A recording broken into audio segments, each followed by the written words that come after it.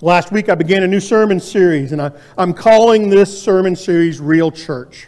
And we're preaching out of 1 Corinthians. So why did I choose Real Church? Because last week I talked about the messy church, and Mike was saying today in Bible study that he told me that should be the name of the sermon series. And it could be, because guess what we know about the church in Corinth? They were messy. But they were more than just messy. You see, if that's the only message we take away from Corinthians, then we're forgetting or we're not seeing the glory of God and what He is able to do, which is work with messy people to transform us. And so when I look at Corinthians, what I see is the real church. Because like I said last week, in Corinthians we see real people that are dealing with real problems. They're living in a real culture that stands against everything that God stands for. And this caused problems in their lives, and these problems entered into the church. They were causing chaos, conflict, disunity in the very body of Christ. And that's why I said last week, the real church is messy. Church is simple, but man, it is hard sometimes. And when you're dealing with real people, guess what? Real hurt happens. And I say amen because God has given us the church to help us heal these hurts. But what we also saw was that a real church worships a real God. Amen. A God who gives us the answers to all of our problems. I don't care what you are dealing with today. I don't care what hurts, what problems, what challenges, what tests are in your life right now. What I can guarantee you is this, that God has given us the answers to those problems. Because He is a God who provides for us, His children, the power of His Holy Spirit. A God who has given the church real preachers and teachers to help us understand His Word. And He has given us grace and love that will help us as believers to grow and stand firm in our faith. We also see in 1 Corinthians a church that is unified. And when Christians truly love Jesus and when we truly love one another completely and sacrificially, I told you last week, the world out there will see us living like this, and that gives them reasons to believe that Jesus truly is the Christ, the Son of the living God. That's who we're supposed to be. That is the mission. That is what we do. You want to make disciples, don't you? You want to bring your lost loved ones to Christ, don't you? You want to bring your neighbors and the stranger and even your enemies to Christ, don't you? One of the ways we do that is to be unified as the body of Christ. And I also taught last week that 1 Corinthians, the very first 4 chapters deal with a very specific problem, one of many in the church. Do you all remember what that problem is? Disunity. I love it. You guys are thinking, you guys are remembering. It's great. You see, the people in this church were actually dividing the body of Christ.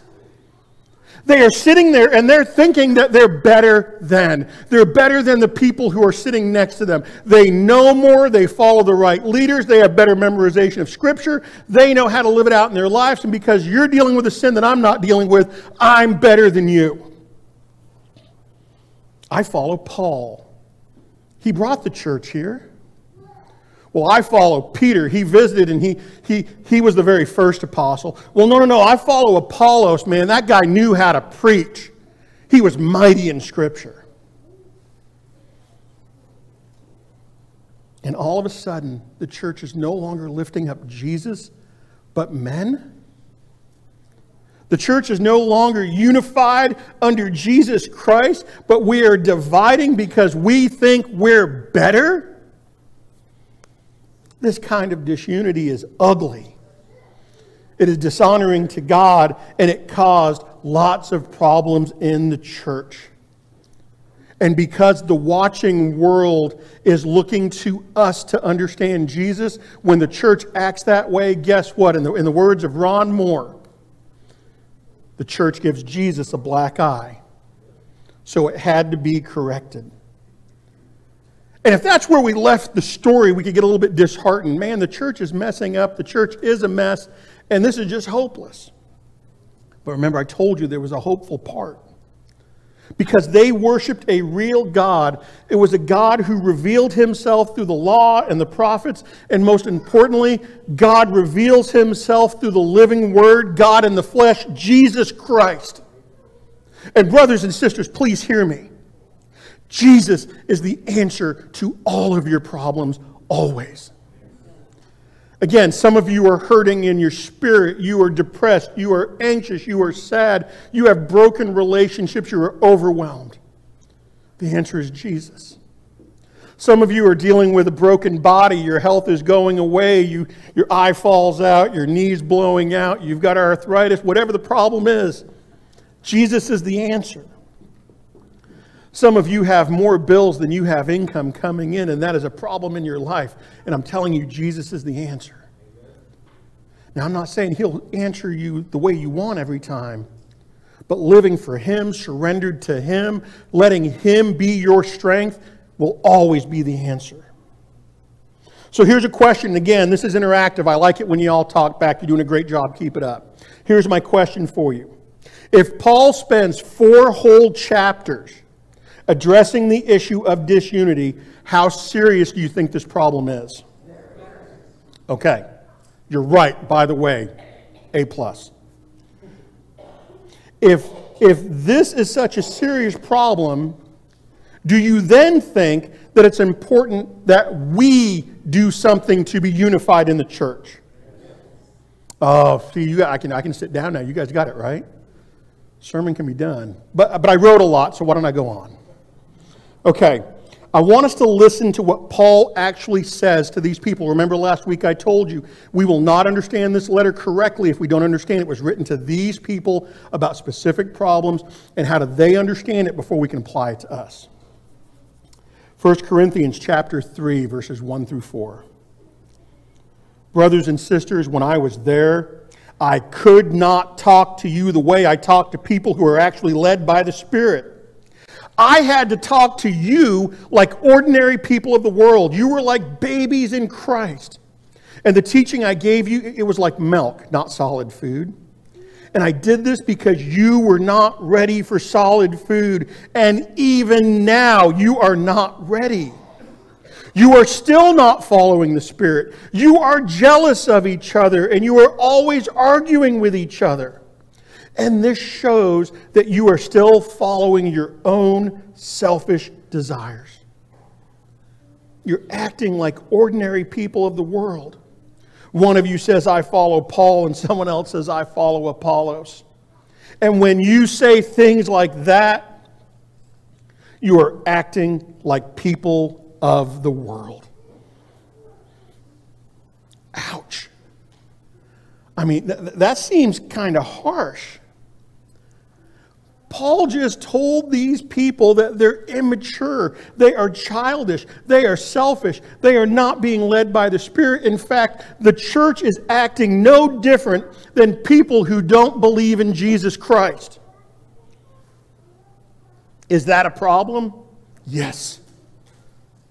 When we cannot be seen as being different than the world, why would people want to come to know Jesus? And to some, it actually may sound like Paul's being too mean, that he's being too judgmental. In fact, there are some people, even some people in the church, who might want to say, Paul, just be nice. Come on, the church, we will attract so many people if we're just nice. We will be seen as being Christians if we're just nice. We will get along with the world if we just be nice. Well, brothers and sisters, if by be nice, you mean that we're to have authentic care about someone, that if by be nice you mean that we want the best for them, then I'm going to tell you I'm all for that. Let's truly love people. But if by be nice you mean we got to be pleasant, if by be nice we can't upset anyone, if by be nice you say the children of God, the sanctified of the church, need to get along with the world and not do anything that anyone's going to get upset about, can I simply say this? It is that kind of sentiment that has been one of the most damaging fake Christian sayings of the last 40 years. Oh, come on, we got to be seeker sensitive. We got to stop being judgmental. We got to stop talking about sin. We got to stop talking about the expectation of the church. We got to stop talking about the commands of God because we turn people off. So let's just be nice. Well, can I just tell you biblically? The church was not given to us so that we can get along with the world and be just like them. No, the church is supposed to be the place where we go and transform the world. Yes, the church is supposed to be meek. We are supposed to be gentle. But we have never been called to be weak and to be inoffensive. And if you're going to stand on biblical truth, guess what? You're going to offend somebody. If you believe Jesus is who He said He was and He commands us to follow Him, sacrificially giving up our will for the will of God, someone's going to get upset in your life. I don't care if it's your work. I don't care if it's at school. I don't care if it is in your home with family. The message of Christ is offensive to people who are in the world. And that sometimes the truth is this, that truly caring about someone means that we're going to have difficult conversations about where they're at in their life. Because the true definition of be nice is loving someone enough that I am going to risk upsetting them because I want to help them. I'm going to be willing to upset people because I am not comfortable with people going to hell. Oh, I can't upset them. They may not like me. They may tell people I'm a Bible thumper. They may get angry at me. So to avoid that, I'm going to say it's okay that you go to hell. Understand what be nice truly is supposed to mean. And then when we do upset people, which we're going to, it's going to happen, guess what? We're going to upset one another, much less people in the world. Be nice means that we're committed and we're willing to work through the problems to bring about reconciliation. You see, the world's be nice is too easy. In the church, it's being willing to do the hard things for the glory of God and for the salvation of people. Let me continue to show you what I mean. Why this is important we get this right. Yes, Paul did say hard things to these people. Yes, I am sure that when they got done reading that letter, they're all in the gathering, and someone is there and saying, Paul sent us a letter, we're so excited. And they're reading this, and I'm sure they're not happy. And as the letter goes on, I'm sure that they were more and more unhappy. But listen to what else he says to the church.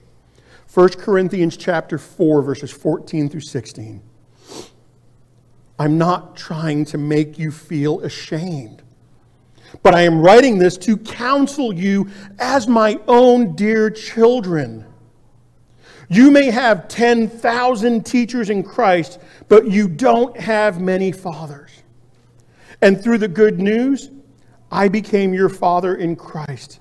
So I beg you, yes, I beg you to be like me.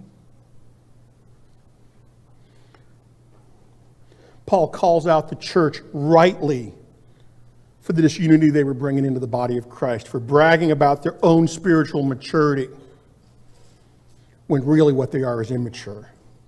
It's kind of like today, I mean, you would have someone who says, I don't need to go to Bible study, I already know all that stuff.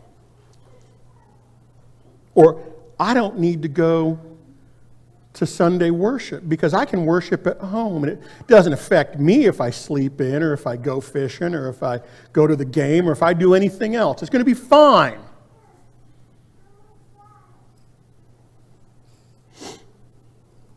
I'll just worship Jesus on my own. But you see, the Bible doesn't know a Christian who worships in isolation. The church is a family, the church is a body, and we are part of this all together. This church, because they thought they were better than, they're putting other people down. They're filled with pride. They're filled with arrogance. They're filled with selfishness. And Paul calls them out and he says, but I did not call you out to make you feel bad about yourselves. I'm not trying to hurt you. I'm not trying to belittle you. Instead, Paul says, I am calling you out because I love you. And I have hope that there can be change, there can be transformation, that you can mature in your walk with Christ. You see, this is Paul showing the love he has as a father to these people that he brought the gospel to. Yeah, they're going to have tons of teachers. They're going to have lots of people that will come in and want to show them what it means to follow Christ. But they're going to have very, very few fathers who love them enough to correct them. Now listen, some of you are parents. Some of you have raised kids. Did you discipline your kids because you hate them? Did you correct the bad behavior because they're rotten little snots and you just wanted them out of your house? Why did you correct your children? Why did you have those uncomfortable conversations where they're across the table, you're in the bedroom, wherever you're having those conversations? Because kids will have conversations in the weirdest places. Bathrooms. They will, you're in the bathroom. I want to talk now, Dad. No. But you have those hard conversations and they get upset, they get angry, they walk away. Maybe there's a little bit of fracture there. And what do you say to them? I did it because I love you. Now, Paul's not telling the church to call him Father. Because what he's getting at is not that there's a title that you're supposed to call me this or you're supposed to call me that. Instead, what Paul is showing the church and what we can learn from this is what the roles and responsibilities are in the church. And that he has this role. He has these God-given responsibilities in their spiritual lives. So please hear me. I mean, I think this is a great lesson that we can get out of 1 Corinthians. That true pastors of the flock will always see their role and responsibility in the church as one that is grounded not in power and authority, not lording it over the sheep, but instead it is grounded in love and service to God and to you. We must lead. We must encourage. We must correct. And yes, leaders must discipline. But I want you to hear this. I want you to understand my heart. I promise you, I have never and I never will take this position as being of worldly authority and power. Like Paul, I never try to intentionally hurt you, shame you, or belittle you. If I have had to have a difficult conversation with you, if I have had to bring correction or discipline into your life, it's because of this deep well of love I feel for God and for each and every one of you. And I take the responsibility that God has placed onto me of the utmost seriousness to lead the church well. I take serious the call on this church that we are to be unified so we can go and make disciples. And I can guarantee you this. Each and every one of your leaders have that same heart. You may not feel it, but we're not about feelings. You may not want to accept it. But I'm telling you, if Mike has gotten in your face, if he's offended you, if he's hurt you, it's because he loves you. When Don was on, even now, Don not actively being an elder, will sometimes offend you. I guarantee you, he has only ever done what he's done because he loves you. The same is true for Dan and Ben and all the other elders. That's who we are, and I want you to understand this because, again, when your kids are hurt because you have had to correct them, what is it you pray and hope the most your kids will do after they get through the hurt feelings? Say it louder because I can't hear you. To make the right choices, but what do you want your relationship to be like? Closer than ever. Just because someone gets hurt doesn't mean we split and run from the family. What I want more than anything else is for each and every one of us as the church to be successful in the ministry that God has called us to. The call for each and every one of us to know Jesus personally and intimately. And for the port to be a place of transformation and for us to make disciples. What would it be like if because of the ministry of this congregation, we were not just full, but we were busting the walls down, and one day, while we're in heaven, we're in the very presence of God, someone comes up to you and says, thank you so much. I am here because you shared Jesus with me. This isn't about us getting together and having a good time. This isn't about us having fun. We do all of that, but that's not what it's about. It's about us honoring God and us making the kingdom available to people who are lost. And in this section of text, Paul shows us that there is only one way. There is only one way that we will ever rise to the challenge of this kind of unity. There is only one way that we are ever going to achieve success in ministry the way that God has laid out before us. Let's look at 1 Corinthians chapter 3, verses 9, that last half of 9 through 11. Paul is talking about how the church operates and that he and the other elders and leaders are just servants under God. And he says, and you are a house that belongs to God. Like an expert builder, I built the foundation of that house. He brought the gospel to Corinth. I used the gift that God gave me to do this. This isn't about him. This is about God always. He said other people are building on that foundation. You can have other teachers come and they're going to help you go beyond and learn more. And I'm not going to be with you all the time, but they're going to build on this same foundation. But then a warning. But everyone should be careful how they build. The foundation that has already been built is Jesus Christ, and no one can build on any other foundation. Do you see what the essential is for biblical unity?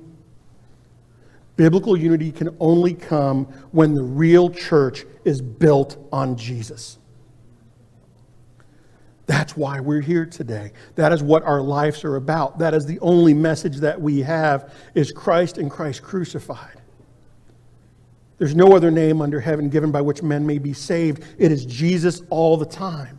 And Mike always says this. I don't know if you've picked up on it. He kind of stopped for a while, but he's getting back into it. This is a famous... I've actually got some of his quotes written down on my computer to remember. From the day I got here until now, Mike says, you win them to what you win them with. And that's why here, we're not about pizza parties. We're not about fundraisers. We're not about big flashy events. We're not about door prizes. We're not about these emotional events where everyone will get up and start crying and all these different concerts and all the things that you can do that are fun.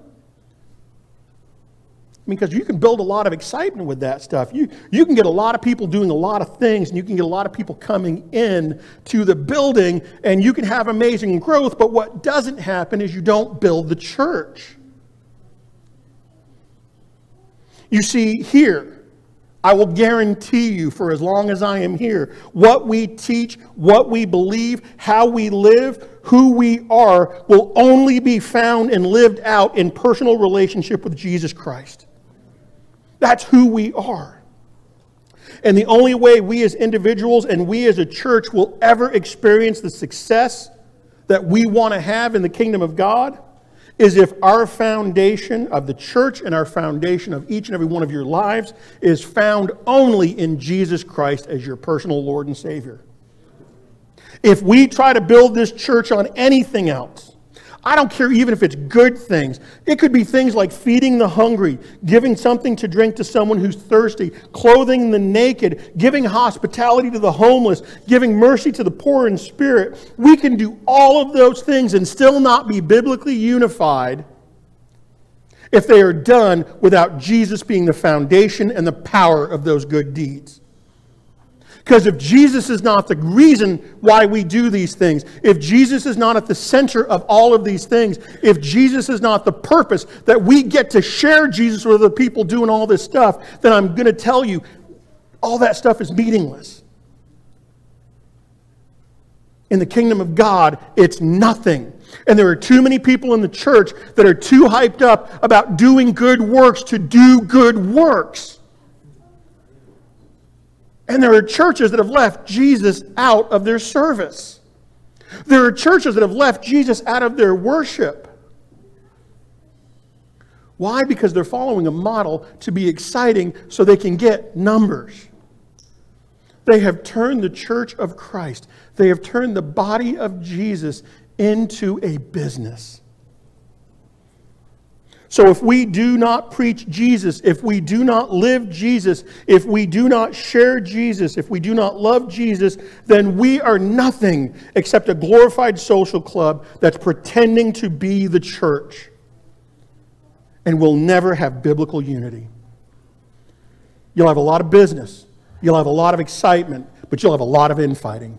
You'll have a lot of people scrabbling and striving and fighting to get their needs met or their pet ministry done instead of surrendering their lives and sacrificing everything for the good of God. And just so you know, because Jesus has been called to be our foundation, we got to figure out how that works in the church. And you know what God did for us so that we can be sure that Jesus is the foundation of our church? He's gifted us elders. Literally, they're a gift to the church. They are to be godly men of the church who have been called by God, not by the preachers, not by you guys, not by vote, not by opinion, but called by God, to uphold the teachings of God in the church, to make sure that Jesus is the center and the foundation of church life. These are the men who are supposed to search God's word for God's will, and then they make sure the church is built upon the person of Jesus Christ. And I know that's hard for some people. But what about me? Don't I get a vote? No, we don't vote because the Bible doesn't talk about voting. Well, I'm a leader, not a follower. That's great. You can lead in your jobs. But if you've not been called to be an elder, you're not to lead in the church. And I know in the culture we live in right now, this is a culture kind of like Corinth that praises independence. I'm my own man. I'm going to do my own thing. I'm going to pull myself up by bootstraps kind of guy. And no one, absolutely no one, none of you are going to tell me what to do with my life. I mean, right? That's the American way. And because that's the culture we live in, it can be very hard for all of us to voluntarily submit to the elders. All of us. Because even the preacher, as an elder, is still called to submit to the other elders. No one can go lone wolf rogue in the church. All of us are accountable. All of us. And it's hard. But it's what we're called to do. Here's one place, Hebrews chapter 13. Remember your leaders. They taught God's message to you. Remember how they lived and died and copy their faith. Jumping down to verse 17. Obey your leaders. Be willing to do what they say. They are responsible for your spiritual welfare, so they are always watching to protect you. Obey them so that their work will give them joy, not grief. It won't help you to make it hard for them. As a leader in the church, that is an amazingly uncomfortable scripture to read because it feels self-serving. But it's not about me. It's about God. It's about you. And the text actually means obey. Give your elders the opportunity to serve you and to lead you. It's not about lording it over. It's not about power. It's not about subjugation, where I'm going to come out there and I'm going to put you down and make you do what I think you should do. That is nothing to do with biblical leadership. It is us sacrificially and with a servant's heart living our lives in such a way that we become an example to you, that we are responsible for protecting the congregation, the flock, for teaching and preaching appropriate biblical doctrine, and you choose to submit to the authority of God by listening to us. And you got a brain. I mean, if we're unbiblical, and you guys will deal with that. But if you just don't like someone telling you what to do, even something biblical, like come to the gathering and participate, be a part of the body, don't just be like a hanger-on, but actually be in the lifeblood of the church.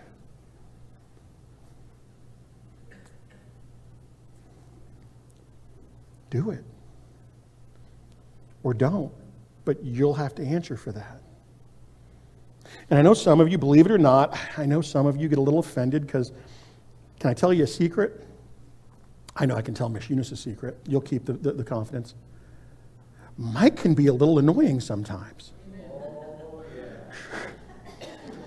Mike can sound a little abrasive sometimes. George can be annoying sometimes. George can be very offensive sometimes. Yeah. I don't know if you've all noticed, but Scott in his preaching, guess what he's starting to do now? Yeah, you know, you've listened. Some things are starting to come out. That's because we have a heart that loves you deeply and loves Jesus Christ. And now you can talk to us and you can explain to us, hey, you said that kind of harsh, or you embarrassed me, and oh, I'm sorry, I never meant to embarrass you. And I will make amends for that. But what I will not apologize and what I will not stop doing is teaching this congregation to follow Jesus Christ. And if you get a problem with that, guess what? You've got a problem with that. We can work it out. But the problem is not in the leadership. The problem is not in the Word of God. The problem is in the fact that we all have prideful, selfish, egotistical self that wants to place ourselves as God of our own lives. I'm telling you all this because it's time. We want the church to be practical. We actually here at the Port want to be living life God's way. And if we want to live God's way, guess what? We have to know what God's way actually is. And that's why you have leaders. Because what the church cannot do, what we can never do, is all of us leave here today, go home, and decide for ourselves what the correct doctrines of the church look like for me, for my family. The Bereans gathered together, searched Scripture together, and worked this out together. Now, am I saying you're going to agree 100% on the church teachings? No. But we never as a church need to be saying, how many things can I disagree about and still be able to come here? It should be, okay, this is what the elders are teaching. How do I get close to that? Like, what do I not know? What do I not understand? Give them the opportunity to explain in their teaching. You can come talk to us in the office. We will go through the things that you may not agree with. But your responsibility is to say, how close to the church can I get? Not how close to the edge and still say I'm here. Because guess what happens if you play this game of how close to the edge can I get and still be a part of this church? It's only a matter of time. You're going to fall. And I have watched it play out in this congregation where someone gets upset about a teaching of the church. Someone gets upset about something that I have said, Mike has said, or the elders have said. And instead of handling it biblically, coming here and working through it, they leave. That is not what we've been called to. Please understand that if we live that way, then we will become just like the church in Corinth. And does anyone here want to be like the church in Corinth in this way? No. So understand that God in His wisdom has given the church the ministry of the elders to help lead us in holiness. And we are called to submit in the gathering of believers to the godly leadership that is over us. And I'm begging you, I am begging you from the bottom of my heart, let us hear Scripture, let us be transformed by Scripture, let us sacrificially go to live out Scripture. Here are the words of Paul in 1 Corinthians chapter 4, verse 6. I did this so that you could learn from us the meaning of the words, follow what the Scripture says. Paul wrote that so the church would be able to grow and be transformed by the Word of God. How many times have you heard Mike or Scott, me, or the elders say this? Don't take our word for it, but go search the Scripture. We do not demand, require, or want blind obedience. If you have questions, we want to help you answer them. But we want to be unified as a church.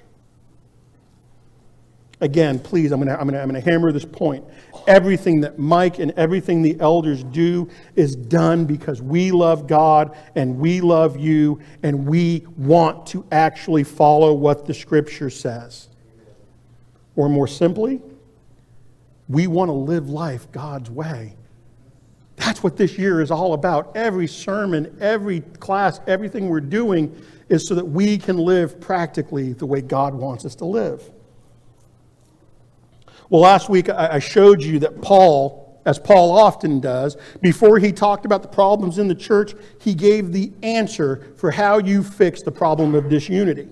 He did that in 1 Corinthians chapter 1. Do y'all remember verse 10? He said, brothers and sisters, by the authority of our Lord Jesus Christ, I beg all of you to agree with each other.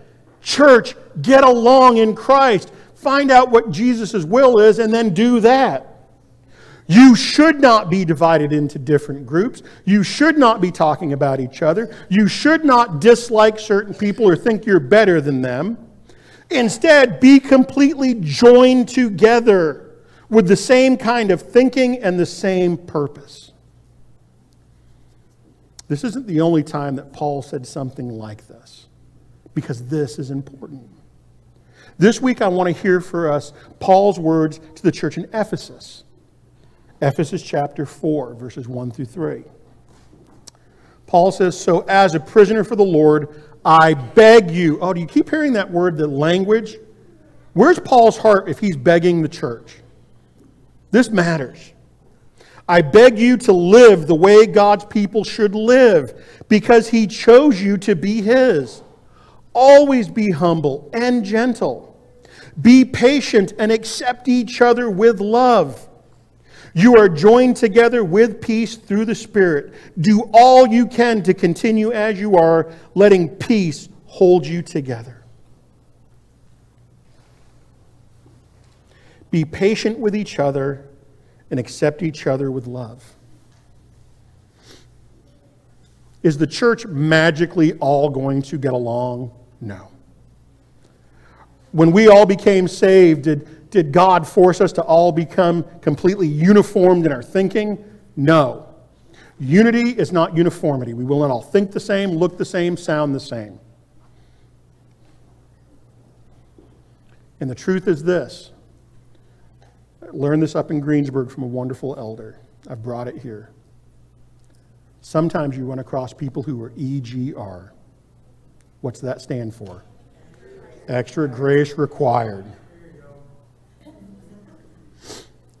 There will be people in the church that you will have to make the determination to love them in a Christ-like way more because they're that annoying.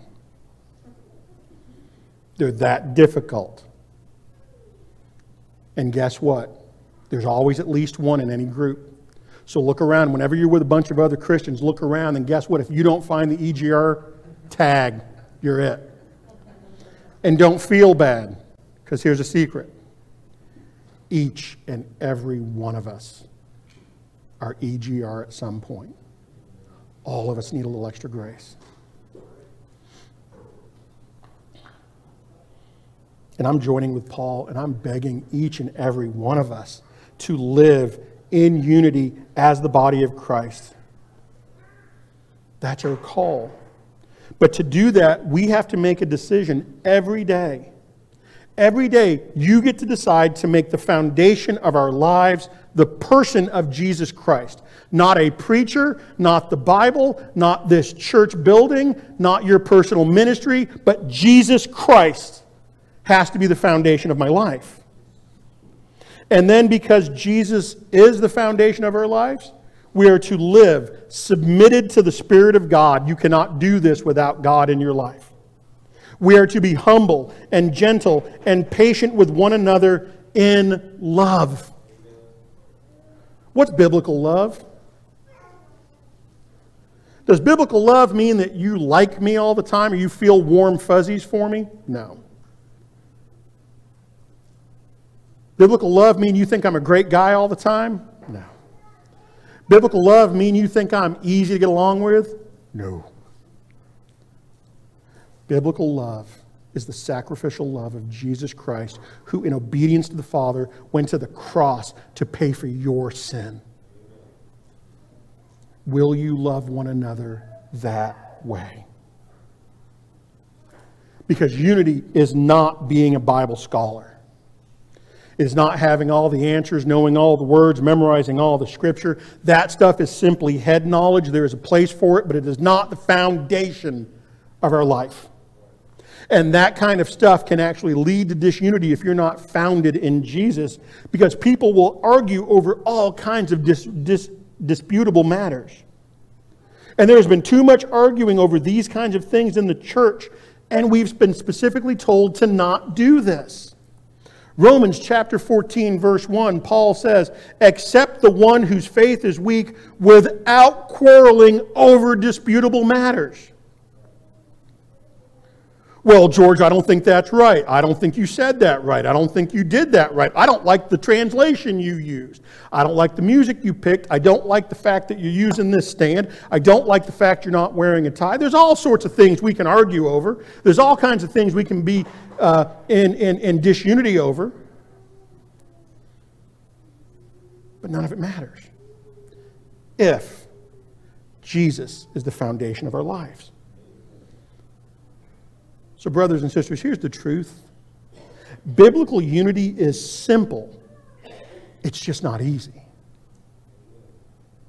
It's simple because all it requires is that we build our lives on Jesus and then live life as the Scriptures require us to. But oh, is that so very, very hard to achieve. But if I really want biblical unity, if I actually mean I want the church to be unified, then I have to realize it's not about other people changing to make me happy or make my life easy. It's not about me wanting other people to change so they agree with my interpretation of Scripture.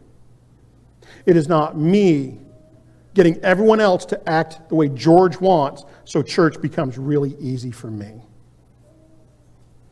Instead, true biblical unity will be my personal choice to have a personal relationship with Jesus, and then for me to choose to live that out. Biblical unity starts with you. It starts with me. And church, if we really want to be unified biblically,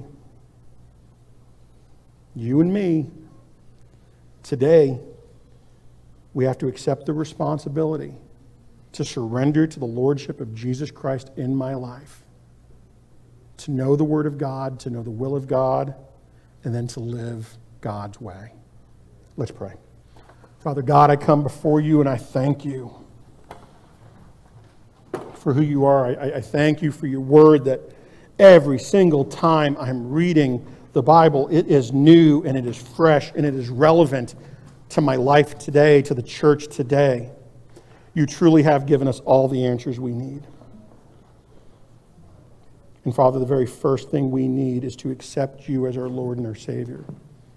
So Father God, help us, help the church to surrender daily, to pick up that cross daily and follow after you, to not let the world get in the way and have you be just an addition to our life.